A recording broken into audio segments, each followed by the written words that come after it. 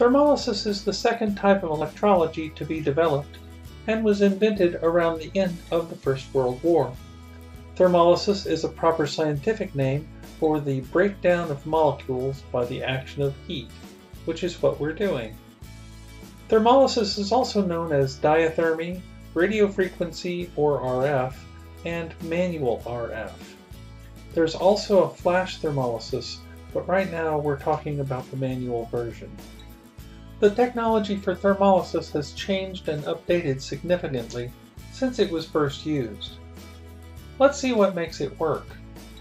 Thermolysis involves inserting a fine probe into the follicle alongside the hair shaft.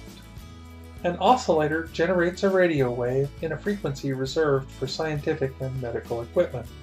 The radio wave is directed into the follicle through the probe. There is no need to hold or touch a contact to complete the circuit. The RF wave excites the water molecules of the follicle, creating heat. The cells of the follicle begin breaking down at around 127 degrees Fahrenheit.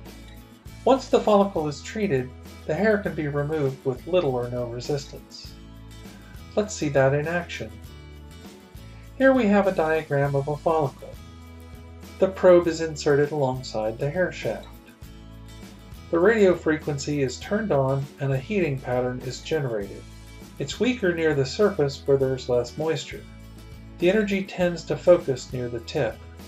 This gives the heating pattern a teardrop shape. RF begins heating the follicle very quickly. Think milliseconds. The heat moves towards the surface, climbing the probe while the radio frequency is turned on. The higher the power, the faster the heat rises.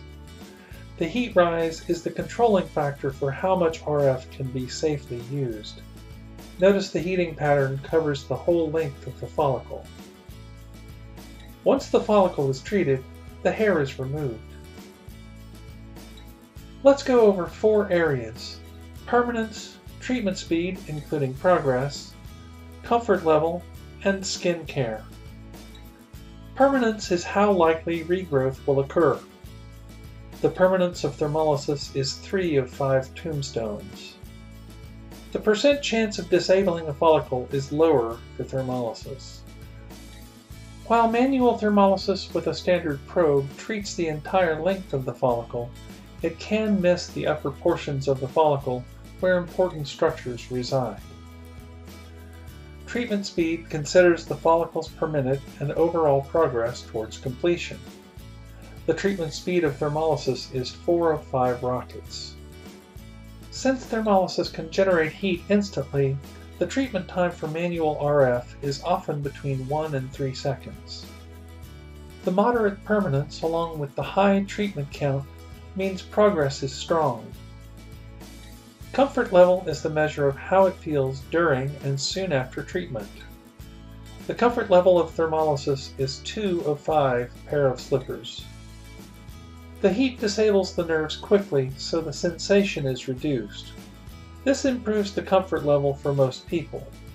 The after effects are often a burning sensation and redness, similar to a sunburn. This usually goes away quickly and responds well to cold. It must be kept dry though.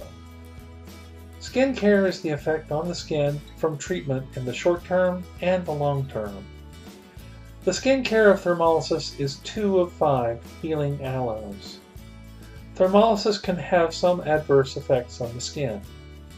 All electrology methods damage connective tissue, or collagen. Because it is strong and fast, operator error can cause surface damage. Overtreatment would appear as widespread white spots that change to tiny scabs.